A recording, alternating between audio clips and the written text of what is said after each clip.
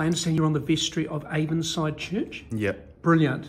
And you've been to the Leading Your Church into Growth conference. Tell me, how's that been for you? It's been quite good. I've quite enjoyed the pace of the all the different things going on, and it keeps your attention. Yeah. And a lot of the things sort of, you know, it gives you lots to think about and take back to, like, especially on vestry, to think about with other... Yeah. Now, I understand that your vestry has done really great work on planning and really... following the DMAP and that sort of stuff. Yeah, yeah.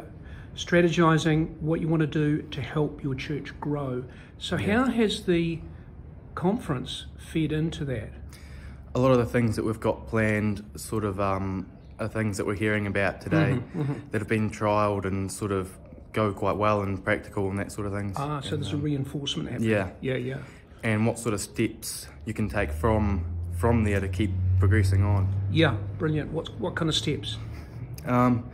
Just how to kind of get more youth, I think, is the big thing in a lot of the parishes. Sure, yeah. With the changes of the worship. Yeah. And okay, so you're having worship that is sort of more tailored to the needs of young people. Yeah. Cool.